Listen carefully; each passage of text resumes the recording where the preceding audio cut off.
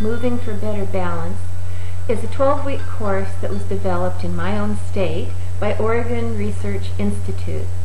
This is principally to help keep older folks from falling, but our population, Parkinson's population, as my dad was, there's a balance issue and a falling problem already. I personally know a gentleman with Parkinson's who for 6 months has been practicing this particular program.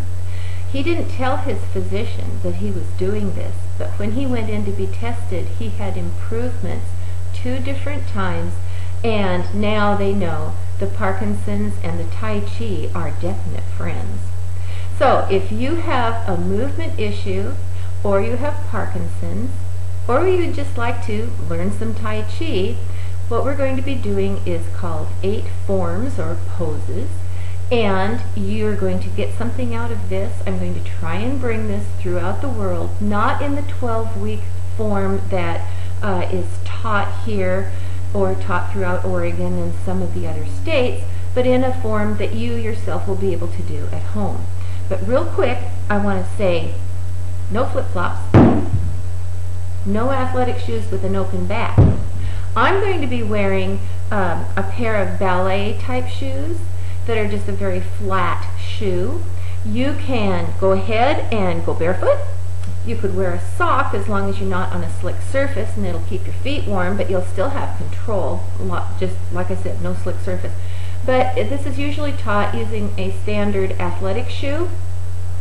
You could also use some sort of a flexible tie-on dance shoe as long as it's good and tight, something with perhaps a little bit of a heel.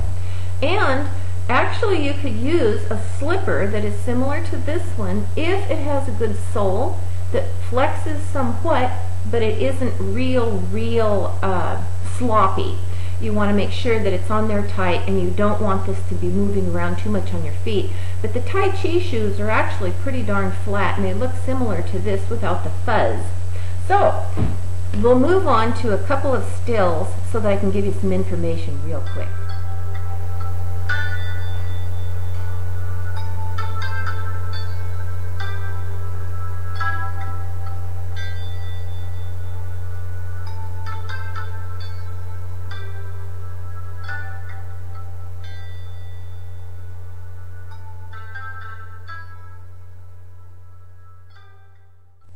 As with any other exercise, it always helps to warm up. It's just pretty mandatory.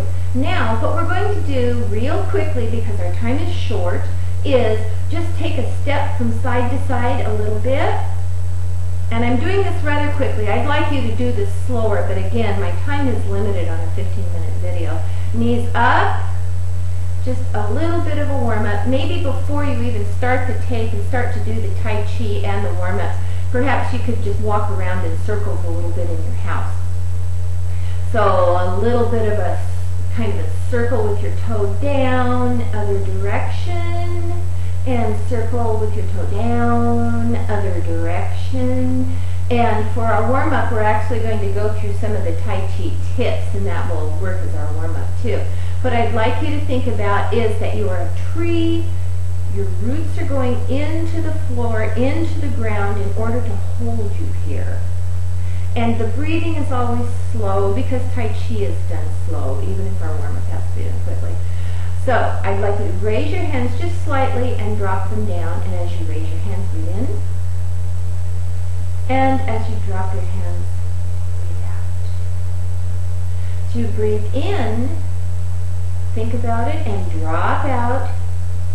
Breathe out, and the knees bend. Again, breathe in, breathe out, and the knees will be bent.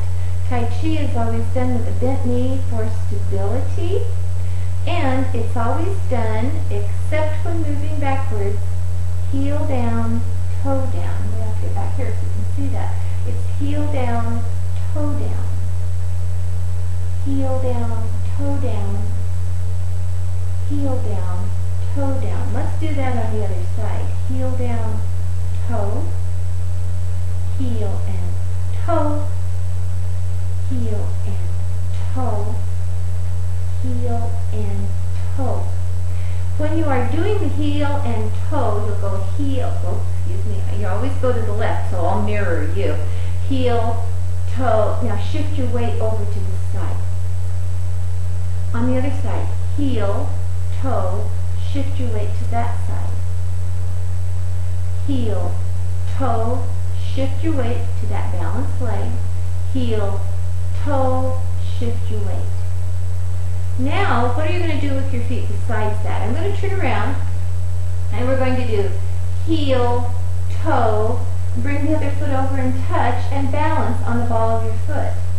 Heel, toe, shift, balance. Heel, toe, shift, balance. Heel, toe, shift, balance. How are you doing? Heel, toe, shift, balance. And I'd like to remind you that in Tai Chi, it's the left foot that is the lead foot in everything. So, now that we've warmed up, let's move on. Okay, so here I am crouching on the floor, but it's the only way that we can get a shot of my feet so that you can actually learn how to do this. So here we go. I'm going to have my back turned to you so that you'll be able to really see what we're doing. And we're going to start just with the step to the side. And I want you to bring your hands up slightly, breathe in, breathe out. As you breathe out, soften the knees, the little bend in the knees, and touch in. Side to side like we did before, heel, toe, shift, touch, heel, toe, shift, touch, heel, toe, shift, touch, keep those knees bent, heel, toe, shift, touch. Now we're going to move forward, and you can take whatever step you want to take. You can take a big step, you can take a tiny step, as long as you take a step with your left foot first. And it will be the same thing as heel, touch, shift, heel, toe, shift, touch, heel, toe, shift, touch, heel, toe, shift, touch, heel, toe, shift, touch. Now an exception to the heel toe is if you step back in Tai Chi. And we're going to step back so we can do a backwards Tai Chi walk, and it's very similar except it goes toe, heel, shift, touch. I know it's very hard for some of you with Parkinson's. That backward step is difficult, but this is one for you to continue to practice in order to overcome that. You don't have to take a real big step. Let's just take a little one. Toe back, heel down. Now shift your weight to the right foot, left foot in. Toe, heel, shift, touch, toe, heel, shift, touch. Now what I'd like you to do is put your foot out in a diagonal, out to here. The toe is pointed diagonally, not out to the side and not in front, but diagonally. Lift up your toe, bend your right knee, and now you can feel that you've got a good balance going on. And put your weight back on your right foot and lift that toe. Move forward onto that foot. Move back on the right foot. Forward on the left. Lift the heel of the right foot. See how I'm just rocking back and forth here. Now if you need a partner to hold you, go ahead and do this, or practice next to the sink so you can hang onto the counter. This is an important part and an integral part of the responses that happen for the body once it gets used to doing this in order to balance.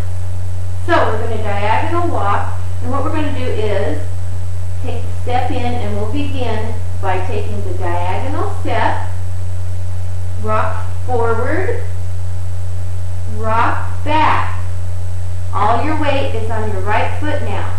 Take the toes of the left foot and rotate them slightly in. Rock forward onto your left foot, shift your weight, and touch. We'll practice that rocking back and forth on the other side now. So take your diagonal step, again, diagonal, not to the side, not to the front, and the foot is there. Bending the knees slightly, lift the toe, lift the toe, lift the toe, go forward and lift the left heel. Come back, lift the right toe.